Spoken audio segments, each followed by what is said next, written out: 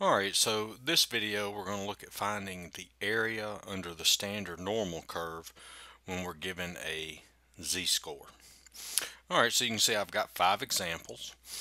So we're going to use the standard normal curve, the table, to look these values up. Now whenever you're doing this, it's always best to go ahead and draw a picture to see what you have. Makes it easier to find these areas. So here they want us to find the area to the left of z equals negative 1.32. So we're finding the probability that z less than or equal to negative 1.32. This is what we're looking for. Alright, so let's go ahead and draw a picture. So we'll just sketch it out. And you know, on the standard normal curve, the mean is 0. Okay, that's in the middle. And we're looking for z less than negative 1.32. So here we have negative 1.32, and we're looking for this area right here to the left. Alright, so let's go over here to the table. And we've got negative z values. Now, I don't know what kind of table you're using, but they have tables up there with the negative z-scores on there and the positive. So I don't know what you're using. We'll go over here to the negative z-scores because that's what we have, negative 1.32. Okay.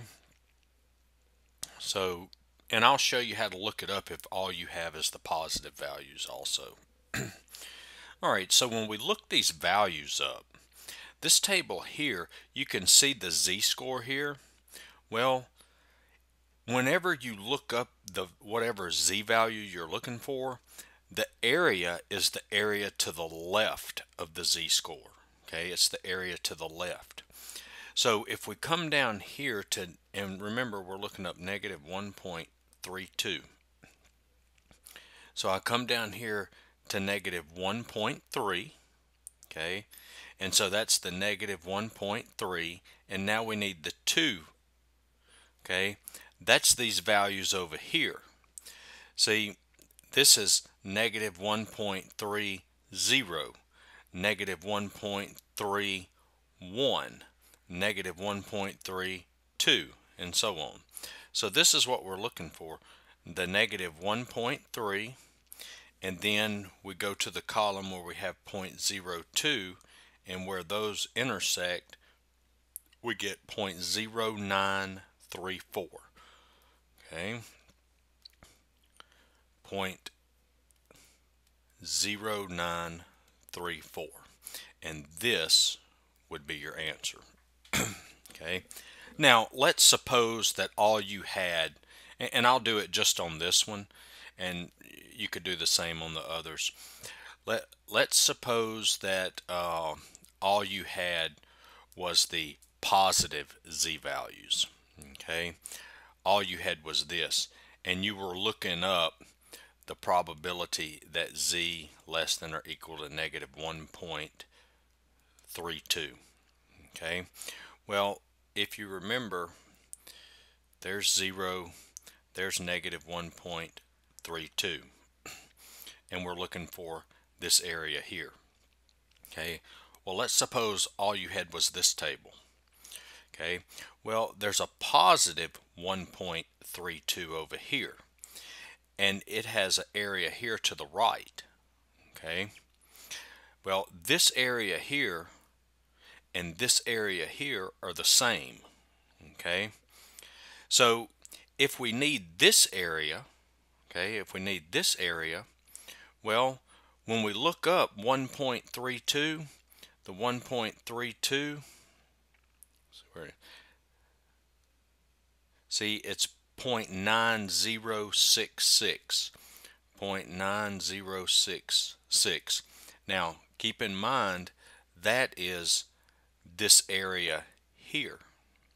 Okay, but we need this little area. Because see, this area is the same as the area to the left of negative 1.32. So we could find the area to the right of 1.32.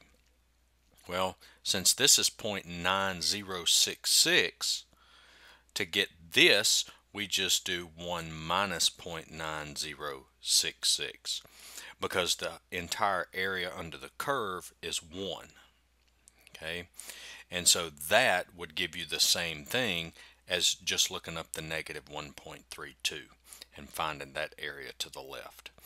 Okay, so I'm not going to do that on any of the other ones, but now you know how to do it if that's all you have is the positive values. Okay, so let's go to the next one. Okay, all right, so we want the area to the left of z equals 2.05. So probability z less than or equal to 2.05. So once again, let's sketch the curve. Now the 2.05 is to the right of 0, so 2.05. And we're looking for the area to the left, okay, that's less than that. All right, so from the previous problem to the left, well, we look up 2.05. That gives us the area to the left. So here we have the positive z values. And whenever you look these up, once again, you see there's your z value. These values here are the area to the left. So we're looking up 2.05. So we come down here to 2.0 and then we need 5.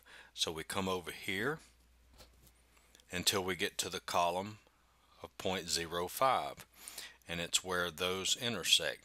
So that would be 0.9798. 0.9798. So that's 0.9798. And that would be your answer. All right, so let's take a look at the next one. All right, so here we want the area to the right of z equals negative 2.15. So that's probability z is greater than negative 2.15. So let's go ahead and draw this out. There's 0, and here's negative 2.15, and we're looking for this area right here.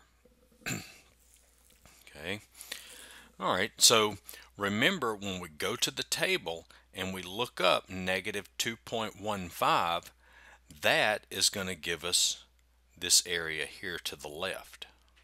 Okay, but we need the area to the right. So what we need to do is this is going to equal 1 minus this area. Because remember, the table is going to give us this area. So if we do 1 minus this area, that will leave us with the area to the right. Okay. All right, so let's go over here, and so we've got negative 2.15. So let's see, negative 2.1, and then we go to the column that has the 0.05. So that's 0.0158. 0.0158. 0.0158. All right, and then we punch that in our calculator, 1 minus 0.0158, and that's going to give us 0.9842. Okay, now let me show you something else real quick. Okay, now notice we're looking for this area here to the right. Okay, another way that we could do this is if we're looking for this area to the right of negative 2.15, well, if you come over here to positive 2.15, Okay, this area here to the right, okay, well, remember how we talked about earlier that the area to the right here is the same as the area to the left of negative 2.15, okay, because this thing's symmetrical. So this area is going to be equal to this area. Well, then that also means that this area is equal to this area. So what we could have done, instead of looking up the negative 2.15, we could have looked up positive 2.15. Okay, all right. So let's just do that and let me show you. All right, so let's go to the positive. So we've got 2.15. So 2.15, and remember when we look it up, that's going to give us the area to the left, 2.15, and there you go. And there's the 0.05 column, and you can see that we get 2.15, 0.9842, 0.9842, and look what we got. You see that? So this area here, 0.9842. So it would give you the same thing. and that's one of the things about this. Understand that this thing's symmetrical about the mean and learn how to use that. But either way works. If you understand this better, use that. If this makes more sense, use this. Okay? All right. So now let's look at the next one. All right, so to the right of z equals 1.47. So probability z is greater than 1.47. Okay, so let's sketch this out. There's 0. There's 1.47. And we're looking for the area to the right. All right. So remember when we look up the 1.47, that's going to give us this area here to the left. But we need this area to the right. So we know this is going to be 1 minus whatever this area is. All right, so let's go to our table. So we've got 1.47. So there's 1.4, and then we go over here to the 7, and that's 0.9292. Okay, so we've got 0.9292. So 1 minus 0.9292, and that gives us an area of 0.0708. Okay, and I'm not going to work it all out, but remember there's negative 1.47. So this area to the right is same as the area to the left of negative 1.47. So we could have just looked that value up and gotten this area, and we would have gotten 0.0708. Okay. All right, now for the last one. Get rid of all this. All right, so now we want to find the area between z equals negative 2.33 and 1.78. So that's going to be probability negative 2.33